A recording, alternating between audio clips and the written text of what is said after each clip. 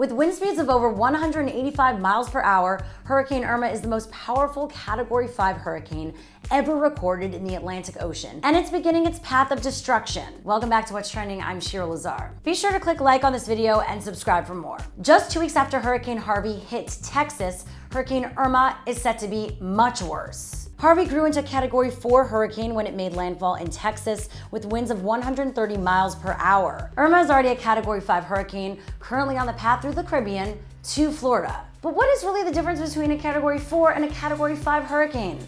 Besides the fact that it just seems much worse. UN Climate Action tweeted this animation showing the escalation of damage from a Category 1 storm up to Category 5. Damage from a Category 5 means that a region might be uninhabitable for weeks or months after. Irma's wind speed is now the second most powerful wind speed ever recorded. Irma has already hit islands in the Caribbean such as St. Martin and St. Bart's. Storms and coastal flooding have destroyed many homes and buildings already. Irma is the first Category 5 to make landfall on many of these islands since records began and is now bearing down on Puerto Rico. Irma is not only more powerful than Harvey, it's gigantic. According to the BBC, Irma is currently the size of the state of Ohio. Irma also could be downgraded to a Category 4 by the time it arrives in Florida, but the scale of damage it wreaks in its path is yet to be seen. Remember, Harvey was a Category 4 when it directly hit Houston. The storm dumped nearly 52 inches of rain on Houston, almost 3 feet more rain than Hurricane Katrina. The rain was literally off the scales, as the National Weather Service tweets. So much rain has fallen, we've had to update the color charts on our graphics in order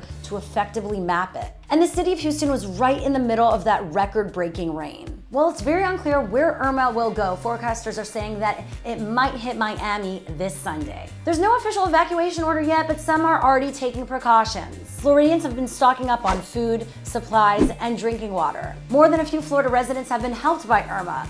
Not Hurricane Irma, this Irma. Michelle Kaufman tweets, at Publix prepping for Irma, check out grocery bagger's name. What are the odds? She assured me not all Irmas are bad. That is so cute. Please stay safe during Irma.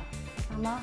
One person who decided to weather the storm at home is mega billionaire Richard Branson. Virgin CEO Richard Branson is weathering Irma at his private island getaway, Necker Island. Branson, along with some guests, have prepared the home to weather the hurricane as he's done before. Before hitting the Virgin Islands, Branson tweeted his plan for dealing with the storm. Expecting full force of Hurricane Irma in about 4 hours, we'll retreat to a concrete wine cellar under the house. What's more useful during a catastrophic flood than a basement full of alcohol? So are you in the path of the storm? What do you do to stay safe? Let us know in the comments below. One Twitter user noticed that people were trying to take advantage of people fleeing the storm. Lee Dow tweets, shame on you Delta, jacking from $547 to over $3,200 for people trying to evacuate responsibly. Amazon has also been called out for surge priced bottled water due to high demand. Packs of bottled water that cost less than $4 are selling for $20 to $30. And if you think that Irma is the last big hurrah of hurricane season, well, you are wrong. Right behind Irma is Tropical Storm Jose, which is expected to become a hurricane in a matter of days. For more stories, go to whatstrending.com